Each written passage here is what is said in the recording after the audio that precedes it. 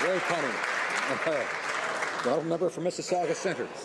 Mr. Speaker, last December I stood in this House condemning a terrorist attack against the Coptic Church in Cairo just before Christmas. It is with a heavy heart that I stand once again a week before Easter to express my outrage at yet another attack. This time, 2 churches were targeted, in Tonta and in Alexandria. Over 40 people were killed and dozens injured. Yesterday, I, along with the Minister of Immigration, spoke with leaders in the Coptic community, offering our support.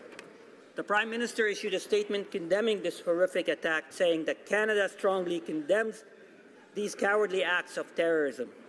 We offer our condolences to all Egyptians and express our solidarity with Coptic Christians in Egypt, Canada, and around the world.